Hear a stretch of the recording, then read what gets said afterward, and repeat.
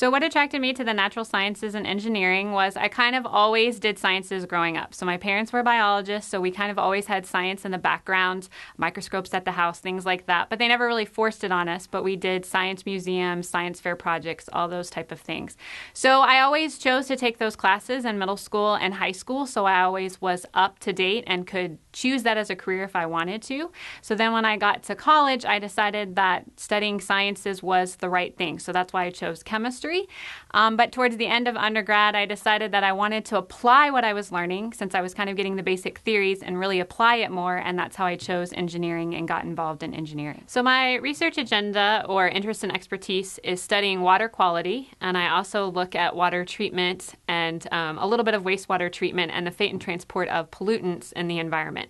And so what we're trying to do is determine how we can remove pollutants, which are things we don't want in our water or in our environment, and how we can clean those up and treat them for future generations or for our immediate use for drinking water, things like that. So we want to remove metals from the water because metals are cancer-causing. A lot of the metals such as lead, mercury, arsenic, things like that cause cancer or other health issues like neurological disorders. And so if you drink too much of this, then you're going to have problems, and that's what we want to try to avoid. So a current project I have is from the National Science Foundation, which is the NSF, and they fund our work. And what we're using is nanomaterials to remove pollutants such as metal from the water. So what that means is nanomaterials are nano-sized particles that are less than 100 nanometers. So if you think about the width of your hair, so if you take a single hair strand and you think about it, that's about 500 times larger than the particles that we use. So we're using these nanomaterials to attach metals to them in the water so that we can take the metals out of the water so it's safe to drink. And these metals get in the water from all different types of reasons, from cars, from fertilizers, from mining industry, and from e-waste. So that's probably the one you're most familiar with. Your cell phones, your fancy TVs, and all of that have metals in them. And so if you just throw them into the landfill, there's a chance that they'll get into the environment, and then we have to treat them for drinking later. So we have two main goals when we're looking at this project. We're trying to figure out what nanomaterials are the best for us to use to remove the metals. And then also, can we reuse them and regenerate them is the word that we use, so that we can be sustainable in our treatment practice. So for the first goal, we use different types of methods. We call it a batch system, and what it is just really a big liter container that we put the contaminated water in, and then we add the nanoparticles to, and we test various concentrations of the materials or weight of the nanoparticles, and then we look at the effect of things like pH, the effect of salts and other materials, and how that affects how the metals absorb. So we do systematic studies that we use to understand which materials are the best.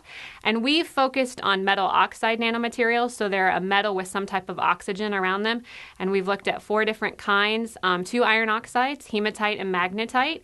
And magnetite's kind of interesting because it's magnetic, so it was kind of a neat engineering project that we had. And then we also looked at titanium dioxide and aluminum oxide. So we studied all these different nanomaterials to figure out the best one. And then the second part, the regeneration and the reuse of the materials, what we do is we then take the nanomaterials that have attached the metals, and then we test the water after we remove the nanomaterials, and we figure out how much of the metal is left. So we know if we've actually treated the water or not.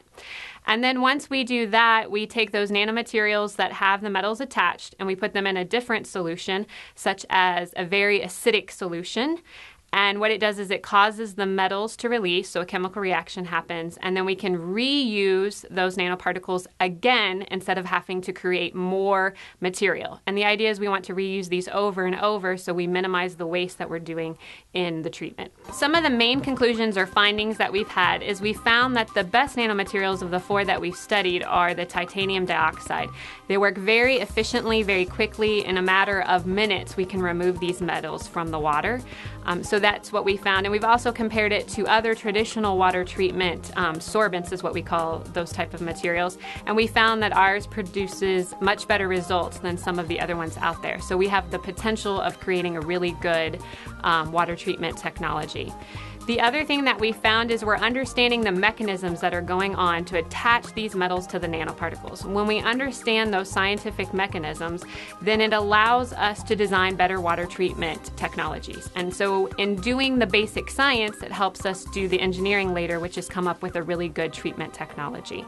And then the other thing we've learned is that we can regenerate and reuse them. So for 10 or more cycles, we can continue to absorb, is the scientific word, and desorb the metals from the nanomaterials. And this allows us to have a more sustainable and expensive treatment as we continue in this project. So the long-term goal is to have potentially commercialize the treatment technology, or also another long-term goal is particularly for developing countries. So in developing countries, it's not very feasible to put in a whole big water treatment system due to the technology that they have. So what this could do is create at-home systems that people could use that are relatively inexpensive and easy for them to use to have safe drinking water.